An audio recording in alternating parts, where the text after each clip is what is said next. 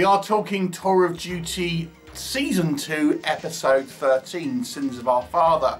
This one guest stars recognisable actress Melora Hardin, and it focuses on a serial killer episode.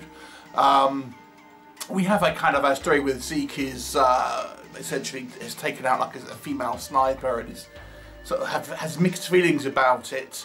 And we kind of meet Melora Hardin's character as a kind of potential future love interest for Zeke. But that's not the main story here. The main story focuses on this new character called Cassidy, who he has come into the platoon, and he has essentially he has a kind of a connection to Goldman, who has promised to kind of shape him up to be a kind of a good soldier. But this guy is like essentially a kind of a psychopath, and he's also you might say somewhat racist, particular to Taylor.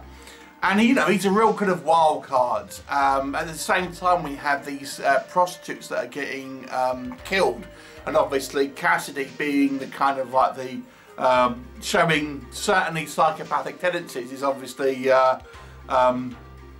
under the cosh for it. Now, who is the serial killer? You'll have to watch the episode and find out. So let's discuss. So yeah, this one kind of is more of a self-contained episode to a certain degree, as they tend to be largely in this kind of series. It's a kind of a fun episode, having this very kind of different theme in regards to having a kind of a serial killer who is going to be a kind of a GI, or an American at the very least, which gives it a kind of a different type of antagonist compared to like the VC. Although we still do have a couple of sequences, fighting the kind of the VC as well.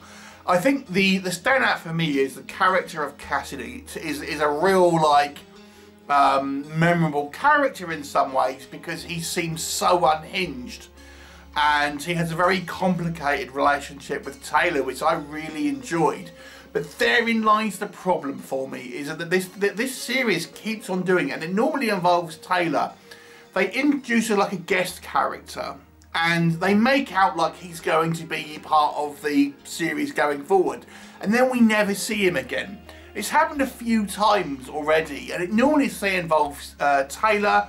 There was the episode where we have him selling kind of air conditioning tokens, and there was a guy, a new recruit that he kind of got friendly with, and that seemed like it was going to be a good character dynamic. Never saw that guy again, and we never see Cassidy again after this either. So this series has a real inconsistency, unfortunately, in regards to introducing potential kind of interesting new relationships and character dynamics, and then just kind of like you will just go back to the kind of the regular cast. I mean, like Melora Hardin, she is back for more than one episode, but I wanted to kind of see a little bit more what happened with the Cassidy character, and there's been others as well, like that have been introduced.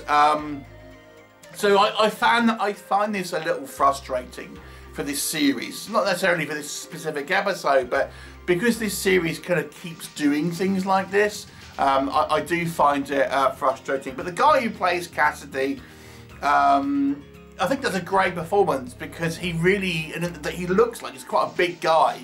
And he genuinely looks like you would just snap if you said the same, the wrong thing to him. And I think Miguel Nunez Jr., who plays Taylor, I think they have a really good back and forth in regards to this kind of relationship, which is very at odds with each other for a certain time. But there is an occasion, for example, where Cassidy actually saves Taylor.